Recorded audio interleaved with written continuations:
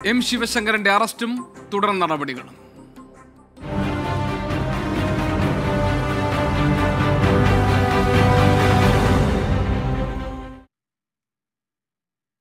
Prime time ന്യൂസിലേക്ക് എല്ലാ പ്രേക്ഷകർക്കും സ്വാഗതം. ഇന്ന് നമ്മൾ ആദ്യം പോകുന്നത് ലൈഫ് മിഷൻ കോഴക്കേസിൽ അറസ്റ്റിലായ മുഖ്യമന്ത്രിയുടെ മുൻ പ്രിൻസിപ്പൽ സെക്രട്ടറി എം ശിവശങ്കറെ കോടതി ഇഡിയുടെ കസ്റ്റഡിയിൽ വിട്ടു എന്ന വാർത്തയിലേക്കാണ്. 5 ദിവസത്തെ കസ്റ്റഡിയാണ് സാമ്പത്തിക കുറ്റകൃത്യങ്ങൾ കൈകാര്യം ചെയ്യുന്ന CBI കോടതി അനുവദിച്ചത്. തന്നെ ചോദ്യം ചെയ്ത് പീഡിപ്പിക്കുകയാണെന്ന് ശിവശങ്കർ കോടതിയിൽ പറഞ്ഞു. ആവശ്യത്തിന് വൈദ്യസഹായം അനുവദിക്കണമെന്ന് ഇഡിക്ക് കോടതി നിർദ്ദേശം നൽകി. ഇന്നലെ രാത്രി 11 മണിയോടെ അറസ്റ്റ് ചെയ്ത എം ശിവശങ്കറിനെ ഇന്ന് രാവിലെ 11 മണിയോടെ തന്നെ വൈദ്യപരിശോധനയ്ക്കായി എറണാകുളം ജനറൽ ആശുപത്രിയിലെത്തിച്ചു. മാധ്യമപ്രവർത്തകരുടെ ചോദ്യങ്ങൾക്കൊന്നും മറുപടി നൽകാൻ മുഖ്യമന്ത്രിയുടെ മുൻ പ്രിൻസിപ്പൽ സെക്രട്ടറി കൂട്ടാക്കിയതേയില്ല.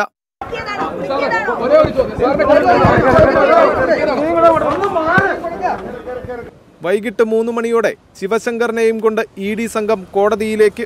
കേസ് പരിഗണിച്ച സാമ്പത്തിക കുറ്റകൃത്യം കൈകാര്യം ചെയ്യുന്ന കോടതിയിൽ EDക്കെതിരെ ശിവശങ്കർ തന്നെ ചോദ്യം ചെയ്ത് പീഡിപ്പിക്കുകയാണെന്നും 2 ദിവസം തുടർച്ചയായ 12 മണിക്കൂർ ചോദ്യം ചെയ്യലിൽ ആരോഗ്യ പ്രശ്നങ്ങളുണ്ടായെന്നും ശിവശങ്കർ കോടതിയിൽ പറഞ്ഞു. കസ്റ്റഡി ആവശ്യപ്പെട്ട ED ശിവശങ്കർ അന്വേഷണവുമായി സഹകരിക്കുന്നില്ലെന്ന് വ്യക്തമാക്കി. 5 ദിവസത്തെ കസ്റ്റഡി അനുവദിച്ച കോടതി ചോദ്യം ചെയ്യലിനിടയിൽ വിശ്രമം നൽകണമെന്നും വൈദ്യസഹായം അനുവദിക്കണമെന്നും EDയോട് ആവശ്യപ്പെട്ടു. നേരത്തെ 3 ദിവസത്തെ ചോദ്യം ചെയ്യലിലും ലൈഫ് മിഷൻ കോഴയിടപാടിൽ തനിക്ക് പങ്കില്ലെന്ന് ആവർത്തിക്കുകയായിരുന്നു ശിവശങ്കർ. ആവശ്യമെങ്കിൽ സന്തോഷ് ഈപ്പനും സ്വപ്ന സുരേഷും അടക്കമുള്ള മറ്റു പ്രതികൾക്കൊപ്പം ഇരുത്തി ശിവശങ്കറിനെ ചോദ്യം ചെയ്യാനാണ് ED തീരുമാനം. സ്വപ്ന സുരേഷും ശിവശങ്കറും തമ്മിലുള്ള വാട്സപ്പ് ചാറ്റുകളാണ് നിർണായകമായതെന്ന് ED വൃത്തങ്ങൾ അറിയിച്ചു. കേസിൽ എം ശിവശങ്കർ 7ാം പ്രതിയാണ്. യുണിക് MD സന്തോഷ് ഈപ്പനാണ് 1ാം പ്രതി. സരിത്തും സ്വപ്ന സുരേഷും 3ഉം 4ഉം പ്രതികളാണ്. 24 കൊച്ചി. എം ശിവശങ്കറിന്റെ അറസ്റ്റ് സർക്കാരിനെതിരെ ആയുധമാക്കി പ്രതിപക്ഷം. ലൈഫ് മിഷൻ കോഴ ഇടപാടിൽ മുഖ്യമന്ത്രിക്കും പങ്കുണ്ടെന്ന് പ്രതിപക്ഷ നേതാവ് VD സതീശൻ ആരോപിച്ചു. എന്നാൽ ശിവശങ്കർ ഇടതുമുന്നണിയുടെ ഭാഗമല്ലെന്നും അന്വേഷണം സർക്കാരിനെ ബാധിക്കില്ലെന്നുമാണ് CPI സംസ്ഥാന സെക്രട്ടറി കാനം രാജേന്ദ്രൻ പറഞ്ഞത്.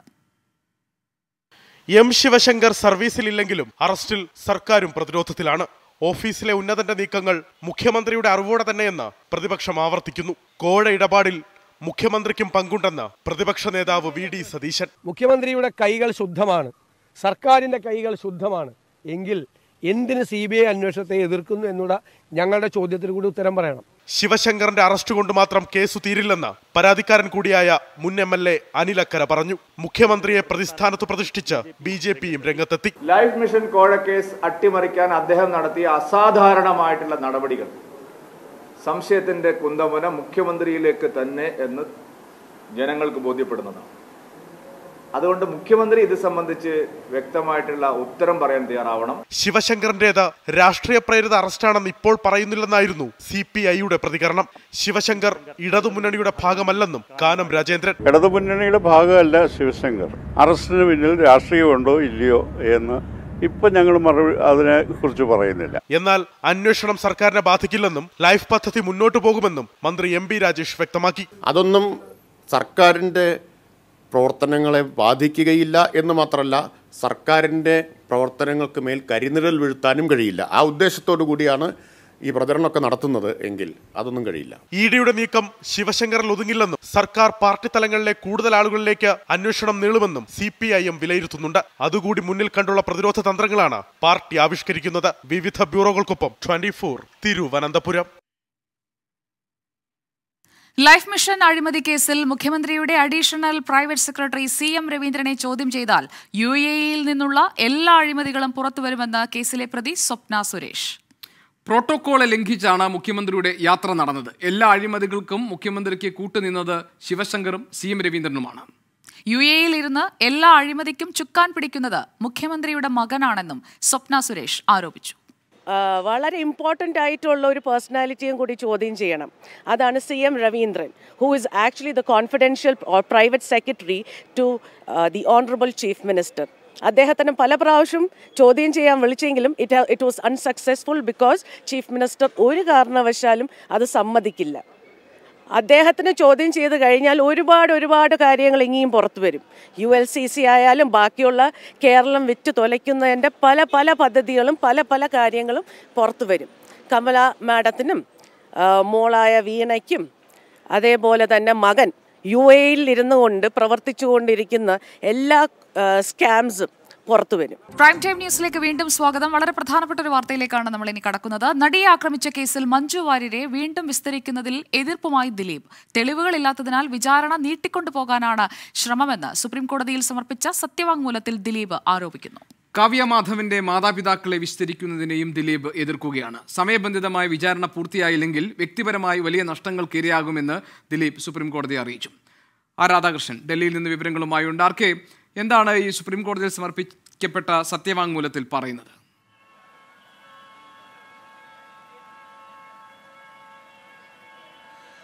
ഗോപി, ഈ കേസുമായി ബന്ധപ്പെട്ടിട്ട് സമർപ്പിച്ച അപേക്ഷകൾ തീർപ്പാക്കാനായിട്ട് കേസ് 17-ാം തീയതിയിലേക്ക് മാറ്റിവെച്ചിരിക്കുകയാണ്. അതിന് മുന്നോടിയായിട്ട് 2 ദിവസങ്ങൾക്കുള്ളിൽ സത്യവാങ്മൂലം സമർപ്പിക്കാനും തന്റെ വാദങ്ങൾ അറിയിക്കാനും കോടതി ദിലീപിന് അവസരം നൽകിയിരുന്നു. അതുപ്രകാരമാണ് ഇന്ന് ദിലീപ് സത്യവാങ്മൂലം സമർപ്പിച്ചിരിക്കുന്നത്. ഈ സത്യവാങ്മൂലത്തിൽ ദിലീപ് തന്റെ അപേക്ഷയിൽ പറഞ്ഞിരിക്കുന്ന കാര്യങ്ങൾ വീണ്ടും ആവർത്തിച്ചിരിക്കുന്നു. ഒപ്പം ഇപ്പോൾ ഈ വിചാരണ കൂടുതൽ ദീർഘിപ്പിക്കാനായിട്ട് പ്രോസിക്യൂഷൻ നടത്തുന്ന ശ്രമം അത് തെളിവുകളില്ലാത്ത സാഹചര്യത്തിൽ ആണ് എന്നതാണ് ദിലീപിന്റെ വാദം. തെളിവുകളുടെ വിടവ് പ്രോസിക്യൂഷന് വലിയ രീതിയിൽ ഈ കേസുമായി ബന്ധപ്പെട്ട് ഉണ്ട്.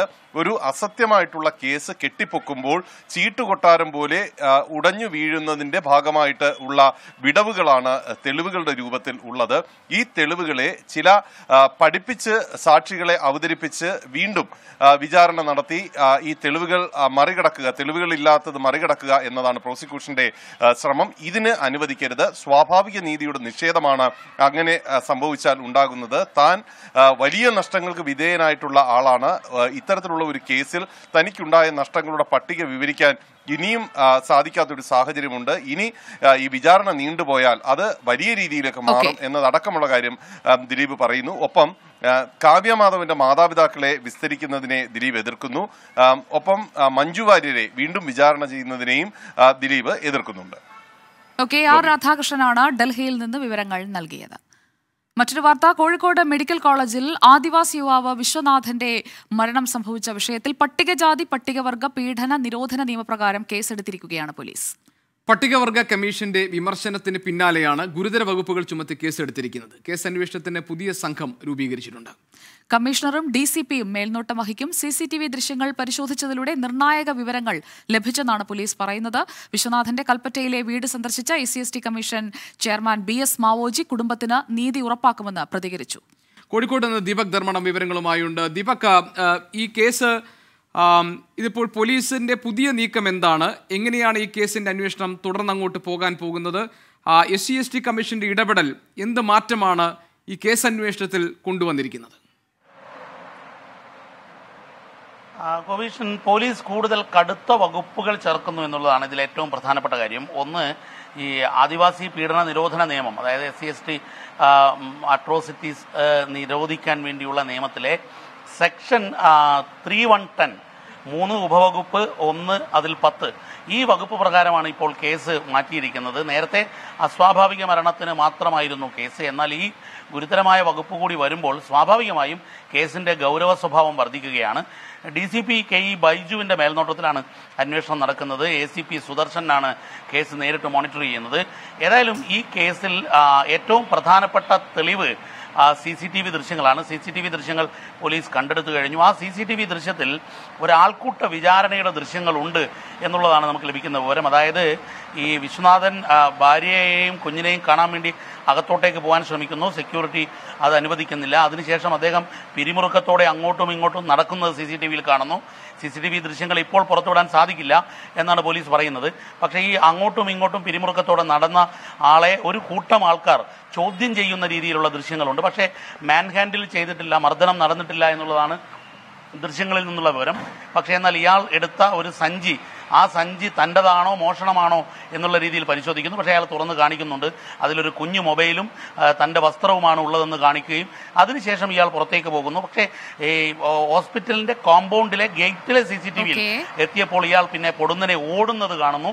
ഓടുന്നതിന് ശേഷം മതിൽ ചാടി പിന്നീടാണ് ഈ ആത്മഹത്യയും മറ്റു വിവരങ്ങളും വരുന്നത്. അങ്ങനെ നോക്കുമ്പോൾ ഈ CCTV കേന്ദ്രീകരിച്ച് വളരെ ശാസ്ത്രീയമായ ഒരു അന്വേഷണത്തിലേക്ക് DCP KE ബൈജുവും ACP സുദർശനും ഉൾപ്പെടെയുള്ള ഉദ്യോഗസ്ഥർ കടന്നിരിക്കുന്നു.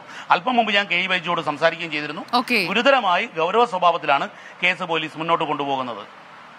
ശരി, ദീപക് ധർമ്മടമാണ് കോഴിക്കോട്ട് നിന്ന് വിവരങ്ങൾ നൽകിയത്. വയനാട്ടിൽ കൂലി കൂട്ടിച്ചോദിച്ചതിന് ആദിവാസിയായ മധ്യവയസ്കനെ തൊഴിലുടമ മർദ്ദിച്ചതായി പരാതി. നീർച്ചാൽ കോളനിയിലെ ബാബുവിനാണ് മർദ്ദനമേറ്റത്. സംഭവത്തിൽ മഞ്ഞപ്പാറ കരുവളം വീട്ടിൽ അരുണിനെതിരെ അമ്പലവയൽ പോലീസ് കേസെടുത്തു. ആരോപണം നിഷേധിച്ച് അരുണിന്റെ കുടുംബം രംഗത്ത് വന്നിട്ടുണ്ട്. കഴിഞ്ഞ വെള്ളിയാഴ്ചയാണ് അമ്പലവയൽ നീർച്ചാൽ കോളനിയിലെ ബാബുവിന് മർദ്ദനമേറ്റത്. മർദ്ദനത്തിൽ താടിയെല്ല് തകരുകയും മുഖത്ത് മുറിവേൽക്കുകയും ചെയ്തു. കുരുമുളക് പറിക്കാൻ 100 രൂപ കൂലി അധികം ചോദിച്ചതിനാണ് മർദ്ദനമെന്ന പരുക്കേറ്റ ബാബു.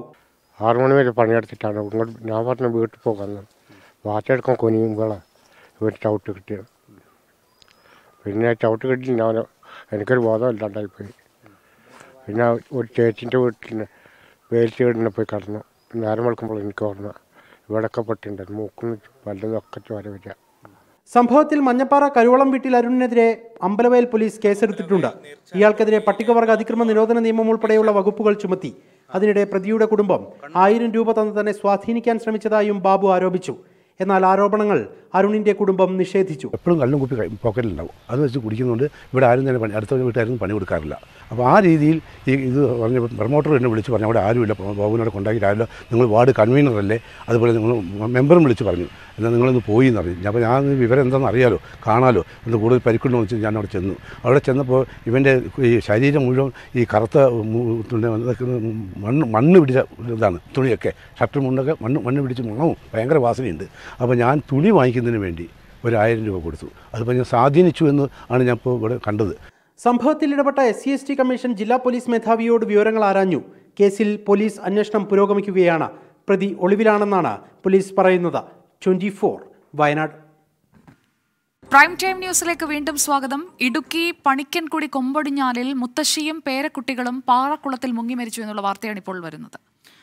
കൊമ്പൊടിഞ്ഞാൽ ഇണ്ടിക്കുഴിയിൽ ബിനോയ്, ജാസ്മി ദമ്പതികളുടെ മക്കൾ ആൻമരിയ, അമേയ എന്നിവരും ജാസ്മിയുടെ മാതാവ് എൽസമിയുമാണ് മരിച്ചത്.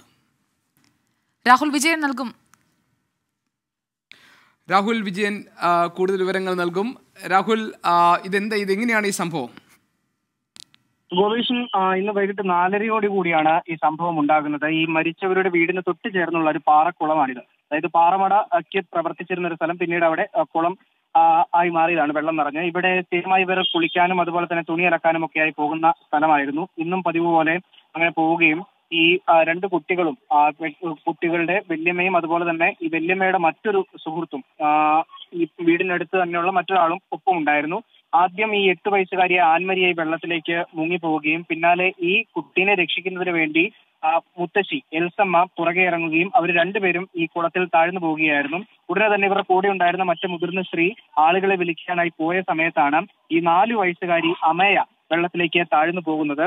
ഉടൻ തന്നെ നാട്ടുകാരും അതുപോലെ തന്നെ അവിടെ ഉണ്ടായിരുന്ന ആളുകൾ എല്ലാവരും കൂടി ചേർന്ന് രക്ഷാപ്രവർത്തനം നടത്തിയെങ്കിലും ഇവരെ ആശുപത്രിയിൽ എത്തിക്കുമ്പോഴേക്കും മരിച്ചു എന്നുള്ളതാണ് മനസ്സിലാക്കാൻ കഴിയുന്നത്. എന്തായാലും ഈ സംഭവത്തിൽ അടിമാലി പോലീസ് അന്വേഷണം ആരംഭിച്ചിട്ടുണ്ട്. നിലവിൽ പ്രാഥമിക നിഗമനത്തിൽ മറ്റു ദുരൂഹതകളോ കാര്യങ്ങളോ ഒന്നും ഇല്ല എന്നുള്ളതാണ് മനസ്സിലാകുന്നത്. ഓക്കെ, രാഹുൽ വിജയനാണ് വിവരങ്ങൾ നൽകിയത്. CPIഎമ്മിനെതിരെ ഗുരുതര ആരോപണവുമായി ഷുഹൈബ് വധക്കേസ് പ്രതി ആകാശ് തില്ലങ്കേരി. കൊലപാതകത്തിന് ആഹ്വാനം ചെയ്ത നേതാക്കൾക്ക് സഹകരണ സ്ഥാപനങ്ങളിൽ ജോലിയും നടപ്പാക്കിയവർക്ക് പടിയടച്ച് പിണ്ടം വയ്ക്കലും പ്രതിഫലമെന്ന് വിമർശനം. കേസ് വന്നപ്പോൾ പാർട്ടി സംരക്ഷിച്ചില്ല. ഗതികെട്ടാണ് ക്വട്ടേഷൻ വഴി തെരഞ്ഞെടുത്തത്. പാർട്ടിയിലെ ഊതിവീർപ്പിച്ച ബലൂണുകളെ പച്ചയ്ക്ക് നേരിടുമെന്നും ആകാശ് തില്ലങ്കേരി വെല്ലുവിളിച്ചു. ഡിവൈഎഫ്ഐയിലെ ആഭ്യന്തര തർക്കങ്ങളുടെ തുടർച്ചയായാണ് സൈബർ പോര്. സ്വർണ്ണക്കടത്ത് കൊട്ടേഷൻ കേസിൽ ഉൾപ്പെട്ട തില്ലങ്കേരിയെ പാർട്ടിയും ഡിവൈഎഫ്ഐയും പരസ്യമായി തള്ളിപ്പറഞ്ഞതോടെയാണ് അകൽച്ച ആരംഭിച്ചത്. തില്ലങ്കേരിയിൽ നടന്ന ക്രിക്കറ്റ് ടൂർണമെന്റാണ് തർക്കത്തിന്റെ ഒടുവിലത്തെ എപ്പിസോഡ്. ഡിവൈഎഫ്ഐ നേതാവ് M ഷാജറിനെ കുടുക്കാൻ ആകാശ് ശ്രമിച്ചുവെന്ന് ആരോപണം. പിന്നാലെ മട്ടന്നൂർ ബ്ലോക്ക് സെക്രട്ടറി സരീഷ് ആകാശ് തില്ലങ്കേരിക്കെതിരെ ഫേസ്ബുക്കിൽ പോസ്റ്റിട്ടു. ഈ പോസ്റ്റിനുള്ള മറുപടിയായാണ് ആകാശിന്റെ ആരോപണങ്ങൾ. കൊലപാതകമടക്കമുള്ള കൊട്ടേഷൻ ആഹ്വാനം ചെയ്ത നേതാക്കൾക്ക് സഹകരണ സ്ഥാപനങ്ങളിൽ ജോലി കിട്ടി. എന്നാൽ ഇത് നടപ്പിലാക്കിയവർക്ക് പട്ടിണിയും പാർട്ടിയിൽ നിന്ന് പടിയടച്ച് പിണ്ടം വെക്കലും പ്രതിഫലം. സംരക്ഷണം ലഭിക്കാത്തതിനാൽ സ്വർണ്ണക്കടത്ത് കൊട്ടേഷൻ വഴികളിലേക്ക് തിരിഞ്ഞുവെന്ന് പരോക്ഷ പരാമർശം. കേസിൽ CBI അന്വേഷണം അനിവാര്യമെന്നും P ജയരാജന്റെ പങ്ക് അന്വേഷിക്കണമെന്നും ഷുഹൈബിന്റെ പിതാവ് മുഹമ്മദ്. സെക്രട്ടറി അറിയാതൊരു കൊലപാതകം നടക്കൂലോ. എന്തായാലും അപ്പോൾ അതുകൊണ്ടാണ് പറയുന്നത്. അപ്പോൾ കോടിക്കണക്കിന് റുപ്യ വിജയസാർ എന്ന ജഡ്ജിനെ വെച്ചിട്ട് വക്കീലിനെ വെച്ചിട്ട് ഹൈക്കോടതിയിൽ നിന്ന് വാദിച്ചതും എന്തുകൊണ്ടാണ്? യഥാർത്ഥ പ്രതികളെ പുറത്തു വരുന്നത് കൊണ്ടാണല്ലോ ഇത്രയും തുക ചെലവാക്കിയിട്ട് വാദിക്കുന്നത്. അപ്പോൾ എന്താണെന്ന് നമുക്ക് മനസ്സിലാണെങ്കിൽ അത് CBI തന്നെ വരണം. തില്ലങ്കേരിയുടെ ഫേസ്ബുക്ക് കുറിപ്പ് കൊലപാതക ഗൂഢാലോചനയിലെ നേതാക്കളുടെ പങ്കിനുള്ള വ്യക്തമായ തെളിവെന്ന് കോൺഗ്രസ് നേതൃത്വം. ആകാശ് തില്ലങ്കേരിയുടെ ഇന്നത്തെ ഫേസ്ബുക്ക് വെളിപ്പെടുത്തലോടുകൂടി സുഗൈവ് കൊലപാതകത്തിൽ പിന്നിൽ ഗൂഢാലോചന നടത്തിയവരുണ്ട് എന്ന് വ്യക്തമായിരിക്കുകയാണ്. വിവാദ കമന്റ് ഉൾപ്പെട്ട പോസ്റ്റ് ഡിവൈഎഫ്ഐ നേതാവ് പിൻവലിച്ചു. CPIM നേതൃത്വം വിഷയത്തിൽ പ്രതികരണത്തിന് തയ്യാറായിട്ടില്ല. 24 കണ്ണൂർ. BBC-യുടെ ഡൽഹി മുംബൈ ഓഫീസുകളിലെ ആദായ നികുതി വകുപ്പിന്റെ റെയ്ഡ് 2ാം ദിവസവും തുടരുകയാണ്. പരിശോധനയും പ്രതിഷേധവും കണക്കിലെടുത്ത് BBC ഓഫീസിന്റെ സുരക്ഷയ്ക്കായി കേന്ദ്രസേനയെ വിന്യസിച്ചു. അതേസമയം രാജ്യത്ത് അടിയന്തരാവസ്ഥയ്ക്ക് സമാനമായ സാഹചര്യമാണെന്ന് CPIM പ്രതികരിച്ചു. ആദായ നികുതി വകുപ്പിന്റെ റെയ്ഡ് 30 മണിക്കൂർ പിന്നിട്ടു. 2 ഷിഫ്റ്റുകളിലായി എത്തിയ ഉദ്യോഗസ്ഥരാണ് ഇന്ന് റെയ്ഡിന് നേതൃത്വം നൽകിയത്. ചുരുക്കം മാധ്യമപ്രവർത്തകരും അക്കൗണ്ട് ജീവനക്കാരും മാത്രമാണ് ഓഫീസിലുള്ളത്. അക്കൗണ്ട് വിവരങ്ങൾക്കൊപ്പം ജീവനക്കാരുടെ കമ്പ്യൂട്ടർ അടക്കമുള്ളവയും ഇന്ന് പരിശോധിച്ചു. പരിശോധനയ്ക്കായി സഹകരിക്കുന്ന നിലപാടാണ് BBC സ്വീകരിക്കുന്നത്. പരിശോധന നടത്തുന്ന ഉദ്യോഗസ്ഥർ ഉന്നയിക്കുന്ന ചോദ്യങ്ങൾക്ക് കൃത്യമായ മറുപടി നൽകണമെന്ന് മെയിൽ വഴി നിർദ്ദേശം നൽകി. വ്യക്തിപരമായ വരുമാന കണക്കിൽ ചോദ്യങ്ങൾ ഉണ്ടായാൽ അവഗണിക്കാം. 2ാം ദിവസത്തിലേക്ക് പരിശോധന കടന്നതോടെ വിഷയത്തിലെ വിമർശനവും ശക്തമായി. രാജ്യത്ത് അടിയന്തരാവസ്ഥയ്ക്ക് സമാനമായ അന്തരീക്ഷമാണെന്ന് CPIM ആരോപിച്ചു. ജനാധിപത്യ വിരുദ്ധതയ്ക്കെതിരെ ലോകം ശബ്ദമുയർത്തണമെന്ന് CPIM general secretary Sitaram Yechury ആവശ്യപ്പെട്ടു. Well, we have already condemned it and we think that this is absolutely a brazen attack on the right to expression. I mean, which is something which we cannot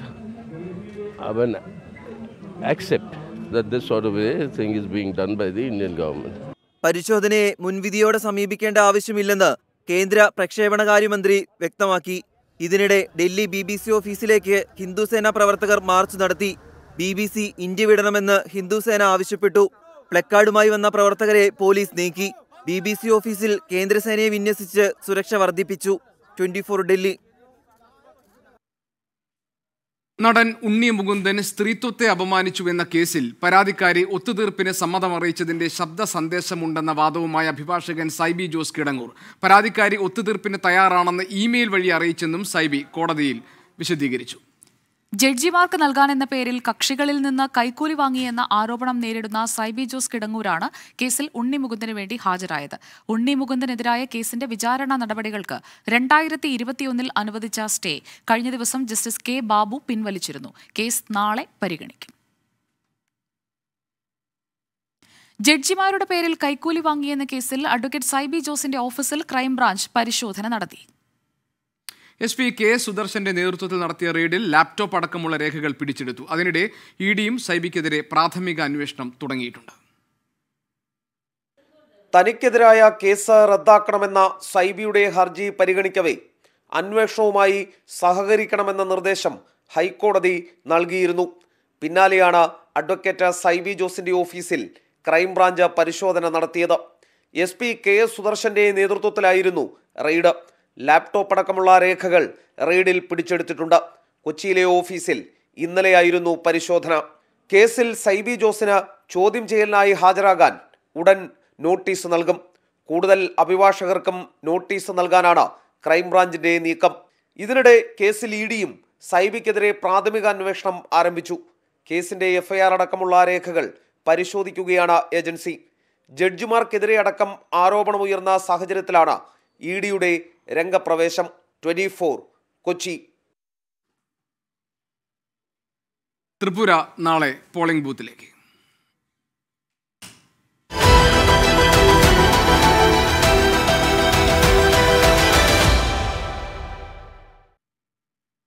വാശിയേറിയ പ്രചാരണത്തിന് ശേഷം ത്രിപുര നാളെ polling ബൂത്തിലെത്തും. തെരഞ്ഞെടുപ്പിന് തൊട്ടു മുൻപ് തിപ്രമോദ അധ്യക്ഷൻ പ്രദ്യുത് മാണിക്യ ദേബർമൻ താൻ രാഷ്ട്രീയം വിടുകയാണെന്ന അപ്രതീക്ഷിത പ്രഖ്യാപനം നടത്തി. തെരഞ്ഞെടുപ്പുമായി ബന്ധപ്പെട്ട് CPIMും കോൺഗ്രസും തെരഞ്ഞെടുപ്പ് കമ്മീഷന് പരാതി നൽകിയിട്ടുണ്ട്.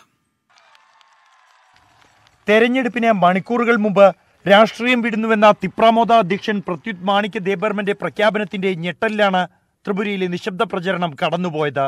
ചാർലാമിലെ പ്രചരണവേദിയിലാണ് ത്രിപുര നിയമസഭാ തിരഞ്ഞെടുപ്പിന് ശേഷം രാഷ്ട്രീയം വിടുമെന്നും ഇനി രാജാവ് എന്ന നിലയിൽ വോട്ട് ചോദിച്ച് താൻ വരില്ലെന്നും അദ്ദേഹം പ്രഖ്യാപിച്ചത്. ഒരു വിഭാഗം നേതാക്കൾ തന്നെ വഞ്ചിച്ചുവെന്നും ഒറ്റപ്പെടുത്തിയെന്നും പ്രത്യുത് കുറ്റപ്പെടുത്തി. ഗ്രേറ്റർ തിപ്രാലാൻഡിനു വേണ്ടിയുള്ള പോരാട്ടം തുടരുമെന്നും പിന്നീട് ട്വിറ്ററിലൂടെ അദ്ദേഹം അറിയിച്ചു. My sannyas from electoral politics does not mean that I will disappear from the hearts of the public. I will be there till I finalize and finish a constitutional solution on our demand. I am going nowhere, but I am definitely not going to be giving any more political bhashans or seeking any political post in my life anymore. ഇതോടെ സംസ്ഥാനത്തെ രാഷ്ട്രീയ കാലാവസ്ഥ കൂടുതൽ സങ്കീർണമായി. തെരഞ്ഞെടുപ്പ് നടത്തിപ്പിൽ കേന്ദ്ര ആഭ്യന്തരമന്ത്രി Amit Shah ഇടപെട്ടുവെന്നാരോപിച്ച് CPIM തെരഞ്ഞെടുപ്പ് commission പരാതി നൽകി. അക്രമങ്ങൾക്കെതിരെ കോൺഗ്രസും കമ്മീഷനെ സമീപിച്ചു. തെരഞ്ഞെടുപ്പ് കമ്മീഷന്റെ ഉന്നതതല യോഗം സുരക്ഷ വിലയിരുത്തി. സംഘർഷ മേഖലകളിൽ അർദ്ധസൈനിക വിഭാഗത്തെ വിന്യസിച്ചു. സംസ്ഥാനത്ത് ആകെയുള്ള 3328 പോളിംഗ് ബൂത്തുകളിൽ 1100 എണ്ണം പ്രശ്നബാധിത മേഖലകളിലും 28 എണ്ണം അതീവ പ്രശ്നബാധിതവുമാണ്. ത്രിപുരയുടെ ചരിത്രത്തിൽ തന്നെ ഏറ്റവും വാശിയേറിയ തെരഞ്ഞെടുപ്പിനായുള്ള എല്ലാ ക്രമീകരണങ്ങളും പൂർത്തിയായിരിക്കുന്നു. ഇനി ജനങ്ങളുടെ വിധിയെഴുത്ത് മാത്രമാണ് ബാക്കിയുള്ളത്. ആവേശം നിറഞ്ഞ തിരഞ്ഞെടുപ്പ് അക്രമത്തിലേക്ക് പോകാതിരിക്കാൻ ശക്തമായ സുരക്ഷാ ക്രമീകരണങ്ങളാണ് സംസ്ഥാനത്തെങ്ങും ഒരുക്കിയിരിക്കുന്നത്. അഗർത്തലയിലെ ഉമാകാന്ത് അക്കാഡമിയിൽ നിന്നും മോഹൻകുമാറിനൊപ്പം ബൽറാം നെടുങ്ങാടി, 24. വ്യക്തിപൂജയെ വിമർശിച്ച് RSS മേധാവി. ഒരു വ്യക്തിക്ക് മാത്രമായി മാറ്റം കൊണ്ടുവരാനാകില്ലെന്ന് RSS അധ്യക്ഷൻ മോഹൻ ഭാഗവത്. ഒരു രാജ്യം ഒരു തെരഞ്ഞെടുപ്പ് എന്ന ആശയവും RSS തള്ളി. BJP ദേശീയ നേതൃത്വത്തിന്റെ നിലപാടിനെതിരെയാണ് RSSന്റെ പരോക്ഷ വിമർശനം. गुणों के आधार पर समाज चलता है और समाज के गुणों के आधार पर देश बड़ा होता है. कोई एक व्यक्ति, एक समूह, एक विचार, एक तत्वज्ञान, उसके आधार पर देश बनते बिगड़ते नहीं है. वो अलग अलग होते. आज दुनिया के जो अच्छे देश है उसमें सब प्रकार के विचार है. നാഗ്പൂരിൽ രാജരത്ന പുരസ്കാർ സമിതിയുടെ സമ്മേളനത്തിൽ സംസാരിക്കുകയായിരുന്നു RSS അധ്യക്ഷൻ മോഹൻ ഭാഗവത്. നല്ല രാജ്യങ്ങളിൽ ആശയവൈവിധ്യം നിലനിൽക്കുന്നു എന്ന് അദ്ദേഹം നിരീക്ഷിച്ചു. വ്യക്തികേന്ദ്രീകൃത വാദത്തിൽ കർശന നിലപാടായിരുന്നു RSS അധ്യക്ഷന്റേത്. ഒരു വ്യക്തി, ഒരു തത്വശാസ്ത്രം എന്നതിന് രാജ്യത്തെ വളർത്താനോ തകർക്കാനോ സാധിക്കില്ല. ലോകത്തെ നല്ല രാജ്യങ്ങളിലെല്ലാം എല്ലാവിധ ചിന്താധാരകളുമുണ്ടെന്ന് അദ്ദേഹം പറഞ്ഞു. ബഹുതല സംവിധാനങ്ങളുടെ ബലത്തിലാണ് അവർ വളരുന്നത്. പ്രഖ്യാപിത BJP നിലപാടുകൾക്ക് തങ്ങളെ തൃപ്തരാക്കാൻ സാധിച്ചില്ല എന്ന സന്ദേശം നൽകുന്നതാണ് മോഹൻ ഭാഗവത്തിന്റെ നിലപാടുകൾ. R രാധാകൃഷ്ണൻ, 24, ഡൽഹി. സ്വാമി സന്ദീപാനന്ദഗിരിയുടെ ആശ്രമം കത്തിച്ചയാളെന്ന് ക്രൈംബ്രാഞ്ച് സംശയിക്കുന്ന കുണ്ടമൺകടവ് സ്വദേശി പ്രകാശിന്റെ ആത്മഹത്യയിൽ 4 RSS പ്രവർത്തകർ അറസ്റ്റിൽ. സുഹൃത്തുക്കളായ RSSകാരുടെ മർദ്ദനമാണ് പ്രകാശിന്റെ ആത്മഹത്യയിലേക്ക് നയിച്ചതെന്നാണ് ക്രൈംബ്രാഞ്ചിന്റെ കണ്ടെത്തൽ. RSS പ്രവർത്തകരുടെ അറസ്റ്റ് ആശ്രമം കത്തിക്കൽ കേസിൽ നിർണായക വഴിത്തിരിവാകുമെന്ന് സ്വാമി സന്ദീപാനന്ദഗിരി 24നോട് പ്രതികരിച്ചു. 2022 ജനുവരി 3 കുണ്ടമൺകടവ് സ്വദേശിയായ പ്രകാശ് വീട്ടിൽ തൂങ്ങി മരിച്ചത്. മരണത്തിൽ ദുരൂഹതയുണ്ടെന്ന് പരാതി നൽകിയ പ്രകാശിന്റെ സഹോദരൻ പ്രശാന്ത് തന്റെ സഹോദരനും സുഹൃത്തുക്കളും ചേർന്നാണ് സന്ദീപാനന്ദഗിരിയുടെ ആശ്രമം കത്തിച്ചതെന്ന് ക്രൈംബ്രാഞ്ചിനോട് ഏറ്റുപറഞ്ഞിരുന്നു. ഇതോടെ 4 വർഷം കഴിഞ്ഞ ആശ്രമം കത്തിക്കൽ കേസ് അന്വേഷണത്തിൽ പുതിയ നീക്കങ്ങളുണ്ടായി. എന്നാൽ നിർണായക മൊഴി നൽകിയ പ്രശാന്ത് കോടതിയിൽ മൊഴി മാറ്റിയത് വീണ്ടും തിരിച്ചടിയായിരുന്നു. അന്വേഷണം വീണ്ടും വഴിമുട്ടി നിൽക്കെയാണ് പ്രകാശിന്റെ ആത്മഹത്യയിൽ RSSകാർ അറസ്റ്റിലാവുന്നത്. പ്രകാശിന്റെ സുഹൃത്തുക്കളും നാട്ടുകാരുമായ കൃഷ്ണകുമാർ, ശ്രീകുമാർ, സതികുമാർ, രാജേഷ് എന്നിവരെയാണ് ക്രൈംബ്രാഞ്ച് പിടികൂടിയത്. പരസ്ത്രീ ബന്ധം ആരോപിച്ച് ഇവർ പ്രകാശിനെ മർദ്ദിച്ചെന്നും അതിന്റെ മനോവിഷവുമാണ് ആത്മഹത്യയ്ക്ക് കാരണമെന്നുമാണ് ക്രൈംബ്രാഞ്ച് കണ്ടെത്തൽ. അറസ്റ്റിലായ പ്രതികൾക്ക് ആശ്രമം കത്തിക്കൽ സംഭവത്തിൽ നേരിട്ട് ബന്ധമുണ്ടെന്ന് സ്വാമി സന്ദീപാനന്ദഗിരി. ഈ പ്രകാശ് പലരോടും പറഞ്ഞിട്ടുണ്ട് ഒരു ഹീറോയിസം പോലെ. കാരണം 4 വർഷം 4.5 വർഷമൊക്കെ ആയിട്ടും ഒന്നും നടക്കാതെ ഞാനാണിത് ചെയ്തത്, ഇന്ന ആളുകളൊക്കെ ഇതിലുണ്ടായിരുന്നു. അത് ഈ കൂട്ടുപ്രതികൾ അറിയുമ്പോഴാണ് അത് ഇവർ തമ്മിൽ വാക്കുതർക്കം ഉണ്ടാവുന്നതും അത് അടിയിൽ കലാശിക്കുന്നതും അതുമായിട്ട് ബന്ധപ്പെട്ട കാര്യങ്ങളൊക്കെ ഉണ്ടാവുന്നത്. പ്രകാശിന്റെ ആത്മഹത്യയിൽ അറസ്റ്റിലായ RSS പ്രവർത്തകരെ കസ്റ്റഡിയിൽ വാങ്ങി ചോദ്യം ചെയ്യുന്നതോടെ ആശ്രമം കത്തിക്കലും തെളിയുമെന്നാണ് ക്രൈംബ്രാഞ്ചിന്റെ പ്രതീക്ഷ. മറ്റു ചില നിർണായക മൊഴികളും ക്രൈംബ്രാഞ്ചിന് ലഭിച്ചിട്ടുണ്ട്. 24, തിരുവനന്തപുരം. കോയമ്പത്തൂർ മംഗളൂരു സ്ഫോടന കേസുമായി ബന്ധപ്പെട്ട് ദക്ഷിണേന്ത്യയിലെ 3 സംസ്ഥാനങ്ങളിൽ ദേശീയ അന്വേഷണ ഏജൻസിയുടെ പരിശോധന. കേരളം, തമിഴ്നാട്, കർണാടക സംസ്ഥാനങ്ങളിലായി 40 ഇടങ്ങളിലാണ് പരിശോധന നടത്തിയതെന്ന് NIA അറിയിച്ചു. 2 കേസുകളിലുമായി 4 പേരെ കസ്റ്റഡിയിലെടുത്തിട്ടുണ്ട്. 4 ലക്ഷം രൂപയും ഡിജിറ്റൽ രേഖകളും പിടിച്ചെടുത്തതായി NIA വാർത്താക്കുറിപ്പിൽ അറിയിച്ചു. കോയമ്പത്തൂർ സ്ഫോടന കേസുമായി ബന്ധപ്പെട്ട തമിഴ്നാട്, കേരള സംസ്ഥാനങ്ങളിലെ 32 ഇടങ്ങളിലും മംഗളൂരു സ്ഫോടന കേസുമായി ബന്ധപ്പെട്ട കർണാടക, കേരളം, തമിഴ്നാട് എന്നിവിടങ്ങളിലെ 8 ഇടത്തുമാണ് പരിശോധന നടത്തിയത്. പുലർച്ചെ ആരംഭിച്ച റെയ്ഡ് ഉച്ചയോടെ പൂർത്തിയായി. എല്ലായിടത്തും ഒരേ സമയത്തായിരുന്നു പരിശോധന. കേരളത്തിൽ ആലുവയിലും പറവൂരിലും മട്ടാഞ്ചേരിയിലും എടത്തലയിലുമാണ് റെയ്ഡ് നടന്നത്. മംഗളൂരു സ്ഫോടന കേസിലെ പ്രതി മുഹമ്മദ് ഷെരീഖെത്തിയ ഇടങ്ങളിലാണ് പരിശോധന നടത്തിയത്. ആലുവ സ്വദേശി അശോകനെ NIA കസ്റ്റഡിയിലെടുത്തു. തമിഴ്നാട്ടിൽ മംഗളൂരു കേസുമായി ബന്ധപ്പെട്ട് തിരുപ്പൂർ സ്വദേശി മുഹമ്മദ് റിസ്വാനെയും തിരുവണ്ണാമലയിൽ നടത്തിയ പരിശോധനയിൽ കോയമ്പത്തൂർ കേസുമായി ബന്ധപ്പെട്ട 2 പേരെയും NIA കസ്റ്റഡിയിലെടുത്തിട്ടുണ്ട്. മുഹമ്മദ് റിസ്വാനെ മംഗളൂരുവിലേക്കും മറ്റു 2 പേരെ ചെന്നൈ ഓഫീസിലേക്കും കൊണ്ടുപോയി. കോയമ്പത്തൂരിൽ ചാവേർ ആക്രമണം നടത്തിയ ജമേഷ മുബീന്റെ ഭാര്യ നൽകിയ വിവരങ്ങളുടെ അടിസ്ഥാനത്തിലായിരുന്നു ഇന്നത്തെ പരിശോധനയെന്നാണ് സൂചന. കർണാടകയിൽ മൈസൂരുവിലായിരുന്നു റെയ്ഡ്. മംഗളൂരു സ്ഫോടന കേസിലെ മുഖ്യപ്രതി മുഹമ്മദ് ഷെരീഖിനെ ചോദ്യം ചെയ്തതിൽ നിന്ന് ലഭിച്ച വിവരങ്ങളുടെ അടിസ്ഥാനത്തിലാണ് 3 സംസ്ഥാനങ്ങളിൽ ഇന്ന് പരിശോധന നടത്തിയത്. ഇവിടങ്ങളിൽ ഷെരീഖിനെ സഹായിച്ചവരെ കേന്ദ്രീകരിച്ചാണ് ദേശീയ അന്വേഷണ ഏജൻസി പരിശോധന നടത്തിയത്. 24 ചെന്നൈ. പ്രൈം ടൈം ന്യൂസിലേക്ക് വീണ്ടും. തൃശൂരിൽ വയോധികൻ ആത്മഹത്യ ചെയ്ത് സർവീസ് സഹകരണ ബാങ്ക് അധികൃതരുടെ ജപ്തി ഭീഷണിയെ തുടർന്നാണെന്ന് കുടുംബം. കിരാലൂർ ചിറ്റിലപ്പിള്ളി ഫ്രാൻസിസിനെയാണ് വീടിനുള്ളിൽ തൂങ്ങിമരിച്ച നിലയിൽ കണ്ടെത്തിയത്. അതേസമയം വേലൂർ സർവീസ് സഹകരണ ബാങ്ക് അധികൃതർ ആരോപണം നിഷേധിച്ചു. കിരാലൂർ ചിറ്റിലപ്പിള്ളി വീട്ടിൽ ഫ്രാൻസിസിനെ വീടിനുള്ളിൽ തൂങ്ങിമരിച്ച നിലയിൽ കണ്ടത് ഇന്ന് രാവിലെ.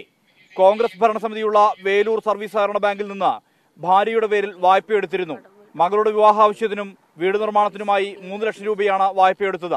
2018 ലോൺ പുതുക്കി. പിന്നീട് വായ്പാ തിരിച്ചടവ് പല സമയത്തും മുടങ്ങി. ഇതോടെ പലിശയടക്കം തുക 6 ലക്ഷമായി. ഇക്കാര്യം ചൂണ്ടിക്കാട്ടി ജപ്തി ഭീഷണി ഉണ്ടായിരുന്നുവെന്നാണ് കുടുംബത്തിന്റെ ആരോപണം. അമ്മയുടെ ജോലി സ്ഥലത്ത് വെച്ചും ബാങ്ക് അധികൃതർ ഭീഷണിപ്പെടുത്തിയതായി മകൻ ക്ലിൻഡോ പറഞ്ഞു. ലോൺ എടുത്തിട്ട് തിരിച്ചടയ്ക്കുന്ന കുറച്ച് മുടക്കുകളൊക്കെ പറ്റിയിട്ടുണ്ട്. അപ്പോൾ അവിടുന്ന് ഭയങ്കര പ്രഷറായിരുന്നു. ജപ്തിയിൽ വരെയായി. അപ്പോൾ അവിടെ നിന്നും ഇടയ്ക്ക് വരും. പിന്നെ മമ്മിയുടെ അടുത്തൊരു കടയിൽ പോകുന്നുണ്ട്, പള്ളിയിലെ കടയിൽ.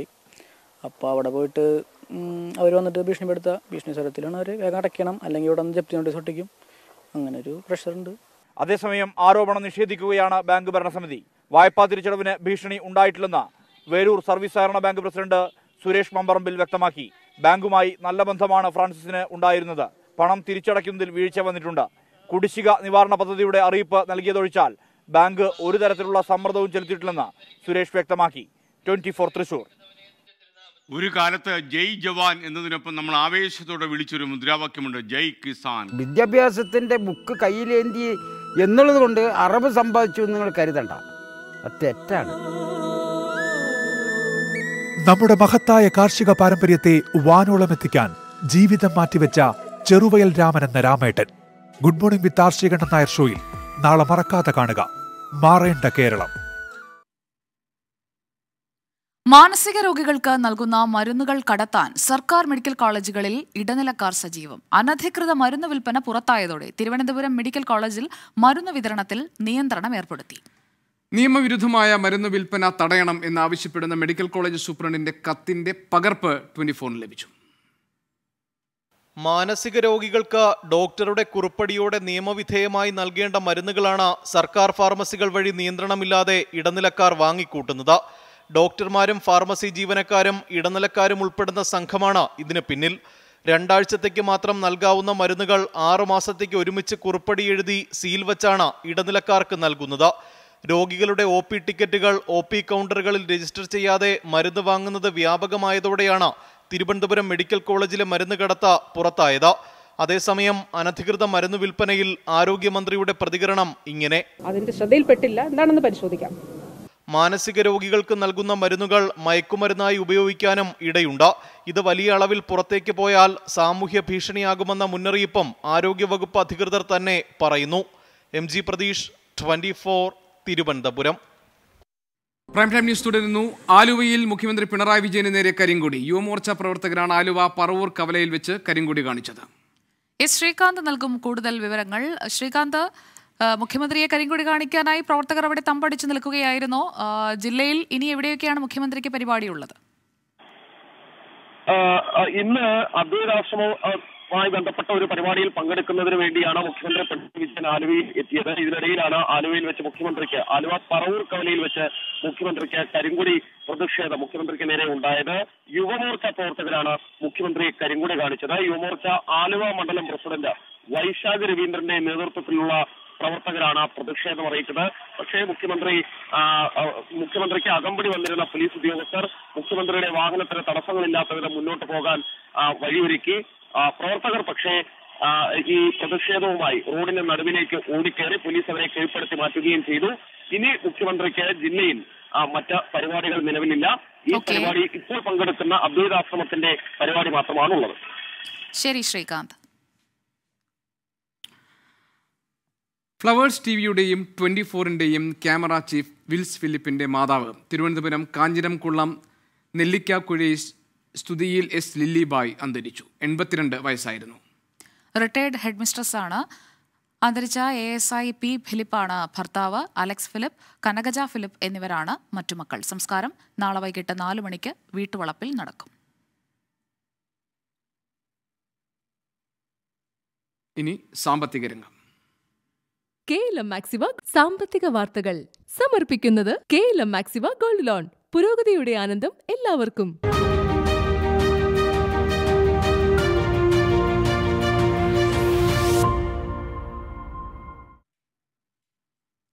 32 പേയ്മെന്റ് അഗ്രിഗേറ്റേഴ്സിന് ഓൺലൈൻ സേവനത്തിനായി തത്വത്തിൽ അനുമതി നൽകി RBI. വിവിധ ഓൺലൈൻ പണം കൈമാറ്റ മാർഗങ്ങളെ ഏകോപിപ്പിക്കുന്ന സംവിധാനമാണ് പേയ്മെന്റ് അഗ്രിഗേറ്റർ. ആമസോൺ പേ, Google India, Infibeam avenues, Reliance payment solutions, Zomato payments എന്നിവ ഉൾപ്പെടെയുള്ള പേയ്മെന്റ് അഗ്രിഗേറ്റേഴ്സിനാണ് ഇപ്പോൾ തത്വത്തിൽ അനുമതി ലഭിച്ചത്. അന്തിമ അനുമതിക്കായി സിസ്റ്റം ഓഡിറ്റ് റിപ്പോർട്ടും ചാർട്ടേഡ് അക്കൗണ്ടന്റിന്റെ സർട്ടിഫിക്കറ്റും ഹാജരാക്കണമെന്ന് RBI കമ്പനികളെ അറിയിച്ചു. ഇന്നത്തെ പ്രൈം ടൈം ന്യൂസ് അവസാനിപ്പിക്കാൻ സമയമായിരിക്കുകയാണ്.